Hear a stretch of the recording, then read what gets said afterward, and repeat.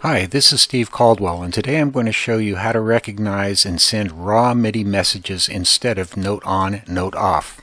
One advantage of doing it this way is it can reduce the number of translators you need to create in a project by using bit manipulation of the incoming MIDI messages. In this tutorial, I'm going to use a single translator to pass through only note on and note off messages, thereby ignoring any other messages. If you're not aware of raw MIDI messages, let me show you an example of a note on, note off message. The message on the left is a note on message. The message on the right is two forms of note off messages.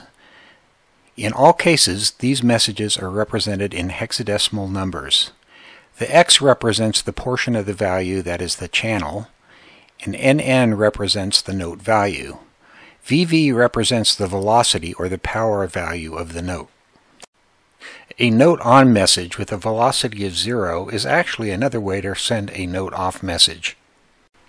The example here shows you what a note value of note 1 on channel 2 would actually be with a velocity of 127 or maximum velocity.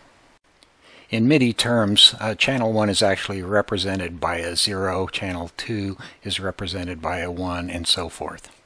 In this example, I'm going to use the pattern PP, QQ, and RR, and I'm going to manipulate the local variable PP in order to achieve the desired results. Here I'm opening my default MIDI input and output ports in Bome MIDI Translator Pro. Now we'll go ahead and add a translator. This will be a raw translator that will handle both note on and note off messages. The income trigger, as described earlier, will be a raw MIDI message with a pattern PP, QQ, RR. For output, we'll also use a raw MIDI message with the same values PP, QQ, and RR.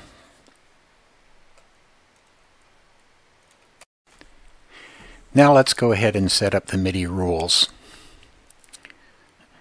I usually like to comment all the rules with a double slash so that I know what I'm doing when I come back to the project later. So what we're going to do is we're going to mask out the current channel, and we'll use a variable SS to do that. And what we'll do, we'll AND that with the upper 4 bits of the incoming message, or OXF0, OX being a hex representation. And that'll just show us the upper portion of it. And that'll be the note on, note off portion of it.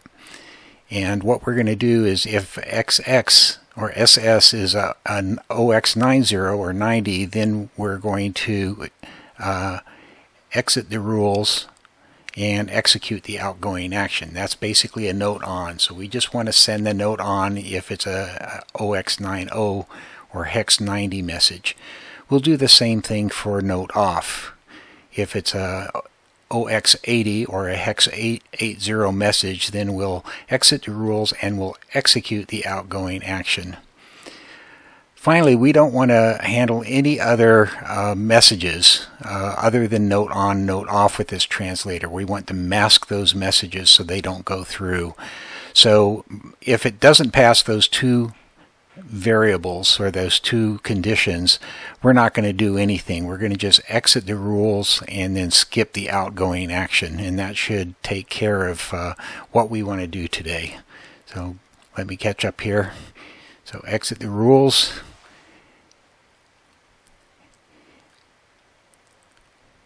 And skip the outgoing action.